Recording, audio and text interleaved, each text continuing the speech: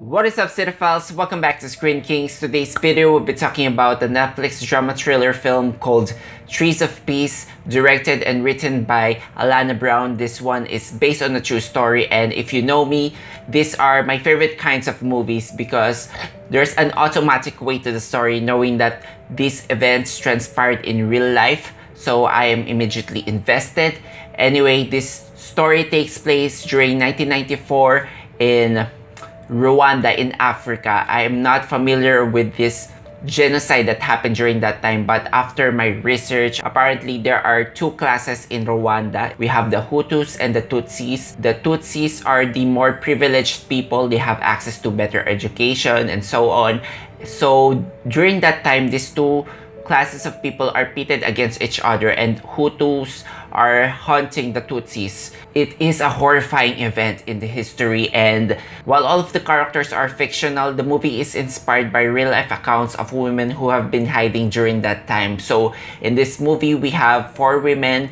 2 of them are Hutu. There is a nun, there is a pregnant woman, and another one is a Tutsi. She has a tragic backstory. Actually, every one of them have their own tragic backstories, and another one is an American social work volunteer. These people are the perfect representations of the women who have been affected by this horrifying tragedy in the history. So knowing that they have different beliefs, different personalities, they will clash and they will develop mistrust and arguments over the number of days that they're going to stay in this small cramped room. It's basically a box. I'm not gonna say how many days they stay in this because I don't want to spoil the film for you guys, but basically they only have little access to food and water from whoever tries to help them. So expect this movie to be really harrowing and disturbing, but at the same time, this is a must watch.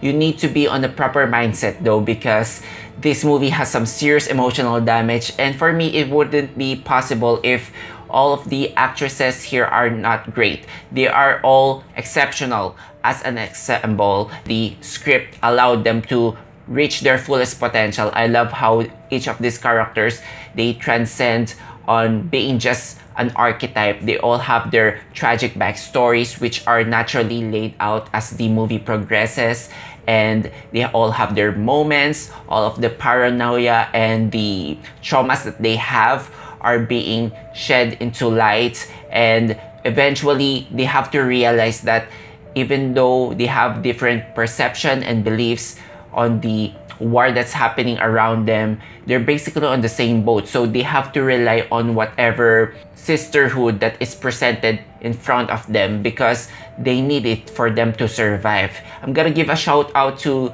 the 4 actresses here. We have Eliane, Umuhire, Charmaine, Bingwa, Eliane, and Bola, Koleosho. These are all fantastic actresses, and director Alanna has taken up the challenge to present it as engaging as it can, considering that most of the film occurs in this small cramped room.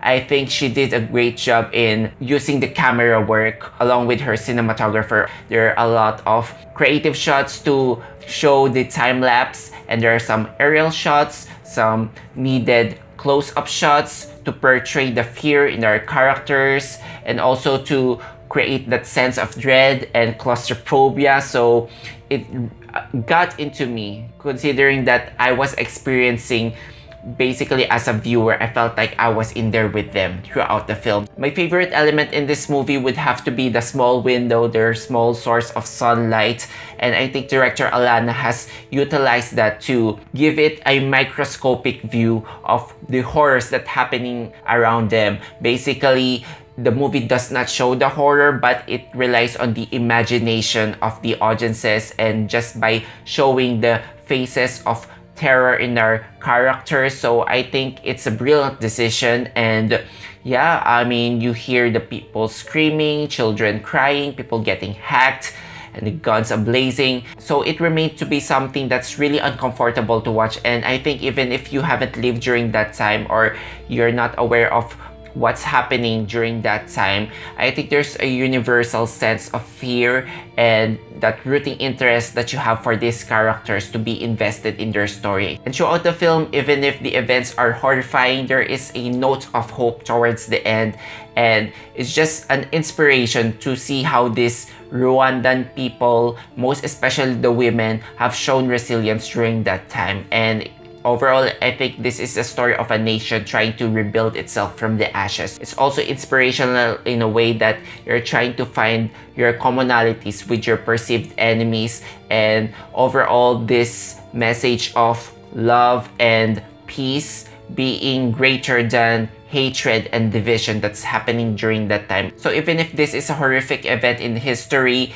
it all ends on something that's illuminating and profound. So for that, I'm gonna give this a 4.5 out of 5 stars. Of course, this movie won't be for everyone, and maybe what's stopping me from giving this a perfect score is I felt that the last few minutes of the movie are a bit rushed, and I wanted to see that epilogue just to give it a strong finish. But of course, this is just a matter of personal preference.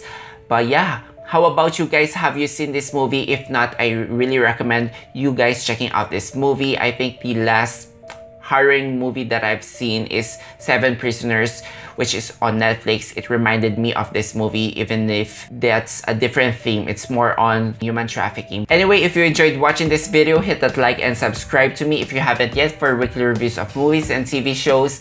Thank you so much guys for watching. Until then, I'll see you all on the next one.